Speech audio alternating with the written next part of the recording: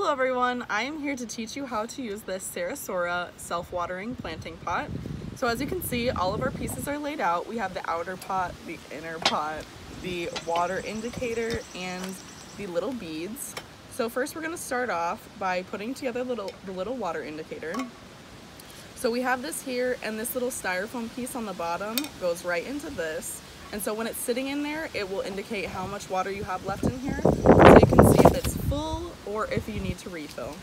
So we're just gonna slip this in here, slip that on there, and then we're gonna put this, thread that little piece in through there and just slip this right on here, making sure this is indicating out so you guys can see when you need to water it. The second step is we're going to put these little beads in the bottom, which helps with the aeration. And we're gonna do half and half. We're gonna keep half for the top, which helps for the water retention. So the next step is we are going to start with the actual planting. So we are going to use this dirt that we already put the water in. We're gonna put a little in here, spread that around a little bit.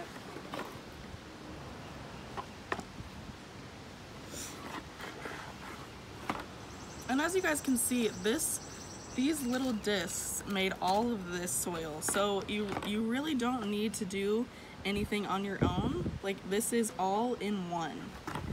They provide everything for you except for the water and the plant.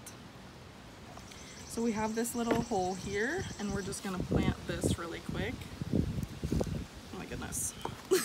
I've never planted a plant before. So, well, not in this, I guess you should say. Or a little pot, maybe on the outside world. We're just gonna carefully rearrange this dirt on the outside, making it look really nice.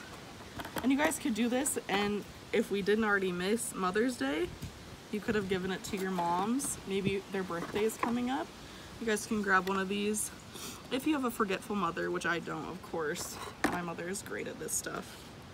We just want to plant this around here, making it look nice. And then we're going to put our little beads on top for the water retention. Just sort of sprinkle these around. It also makes it look a little nicer as well. You want to sprinkle that all the way around, making it look really nice.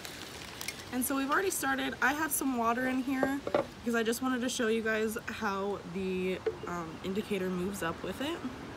So if we can zoom in on that water indicator, see we have it all the way up here. We're going to start, for the first couple of days, we want to make sure that we water on the top. And then after that, your roots will grow down into there, and you should be good for about 2 to 3 weeks. Each time you won't have to fill it up. So if you're forgetful like me, it'll be a great little present. Thanks guys.